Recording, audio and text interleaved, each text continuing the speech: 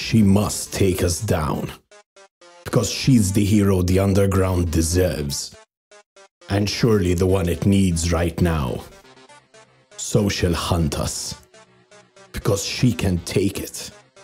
Because she's not a hero. She's a silent guardian. A watchful protector of Monster Kid. She is Undyne the Undying. Leader of the Royal Guard.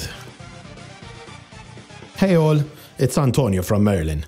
Today we'll be talking about Undyne, one of the major characters you come across in Indie RPG Undertale, created by Toby Fox. Before I continue, I would like to inform the viewers that this video does contain spoilers. All good? Okay then, let's carry on. In this video, we'll be talking about Undyne's style, her personality, her attributes, a few theories and a few facts you probably didn't know about her ironclad fish warrior. As the protagonist progresses after entering Waterfall, you find a path that leads you into some tall grass. As you enter the tall grass, the camera pans upwards, and this is where you find an iron-plated juggernaut, namely Undyne, standing on top of a ledge. It is in these moments where she enters the picture that the lighting within the area significantly changes. For foreshadowing reasons, I imagine.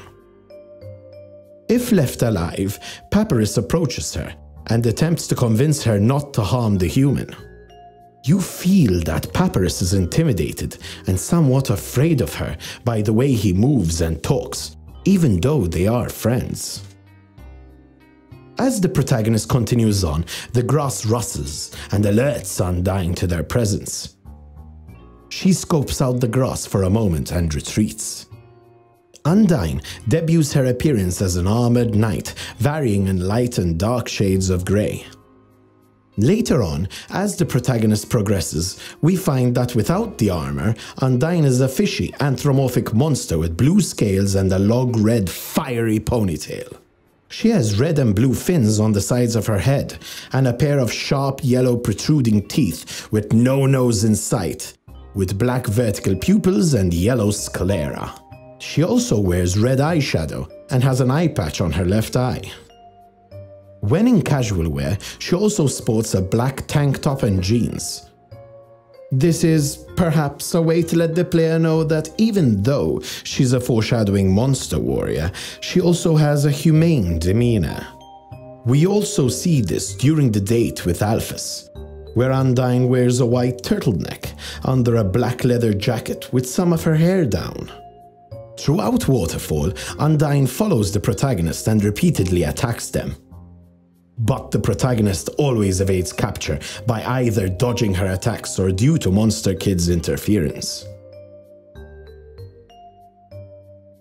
Although, at a later stage, Undyne approaches the protagonist while Monster Kid hangs on the side of a bridge. This is where you have to make some choices. If the protagonist saves Monster Kid, they will protect the protagonist from Undyne. But if the protagonist decides not to help the Monster Kid, Undyne will save them instead. After which, Undyne then confronts the protagonist and stands on a crag while giving a monologue that she has practiced for, but cuts it short since she forgets the rest and launches into battle. Perhaps Undyne wants to be seen as the heroine of the monster realm, but sometimes is cut short of what she aims to be. If you think about it really, in a generalist perspective, why is Undyne hunting a child? We do know that Undyne is fulfilling her boss, King Asgore's request to acquire a total of 7 human souls to break the barrier, free the monsters and blah blah blah. But what is the real meaning behind this hunt, of what we see as a fish monster chasing after a child really? If you're interested in checking out the history and backstory of Undertale, click on the link above or in the description below. The fish-based warrior was ultimately trained by King Asgore, making her a powerful fighter. Perhaps King Asgore's rage towards the humans pushed her into becoming a human hunter. Same like Papyrus, really, but slightly more intimidating. Although, apart from rage, Asgore also teaches her the value of pacifism. Noticed when she calls the protagonist a wimpy loser with a big heart. And although she does want to fulfill her master's request, if shown mercy, Undyne will quickly defend the protagonist from Asgore herself.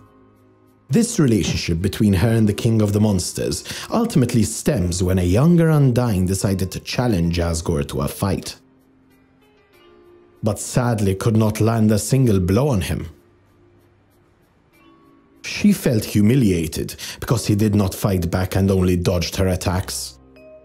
This is where Asgore probably noticed that Undyne had a lot of potential with raging passion.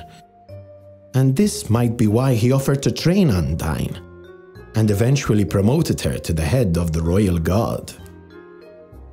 This warrior facade can also be attributed to another part of her youth, relating to times where she followed Gerson around to watch him beat up bad guys, much like how Monster Kid follows Undyne.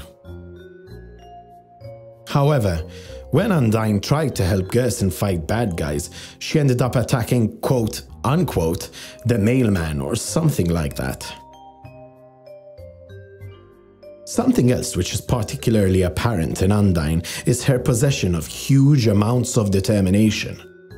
Especially when we see that in the genocide route, after the protagonist attacks Monster Kid, Undyne protects them and takes the blow instead. Even though her HP reduces to 0, Undyne holds on through and by means of her determination reforms into Undyne the Undying.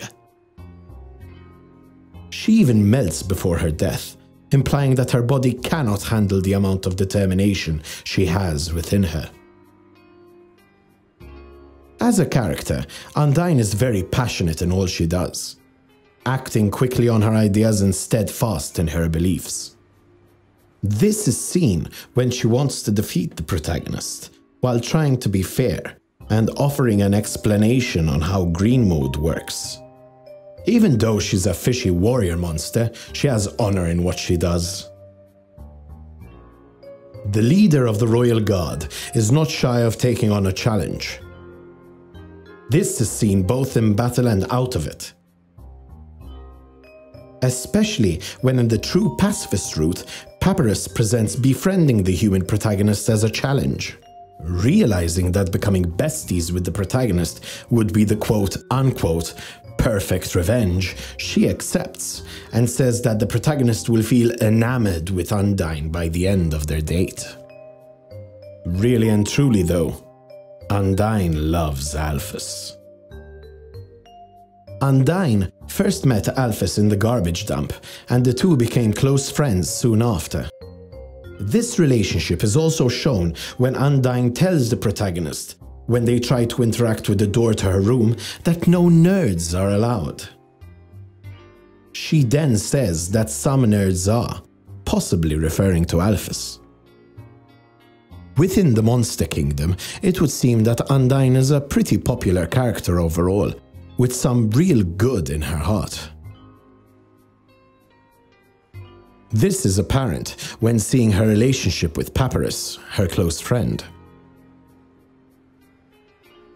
She is impressed by his persistence and trains him in cooking, but is concerned about his well-being and secretly doesn't want him to join the Royal Guard, because she believes he's too nice to fight. This could be the reason why she teaches him to cook, hoping that he changes his mind in joining the force. Ultimately, Undyne feels heartbroken and infuriated if the protagonist kills Papyrus during a neutral genocide route. Well, it's almost time up, but before I go, here's a fun fact about Undyne's name. You may think that Undyne is basically a play on words on undying, as seen when she doesn't die when reduced to 0 health. But there is also a theory that Undyne derives from Undyne, a womanly water nymph from Greek lore. And with that, it's time up, folks. I hope you've enjoyed this video. And if you would like to watch more videos on Undertale, click on the like button below and subscribe for more Merlin content. We'll see you soon. Happy trails, boys and girls!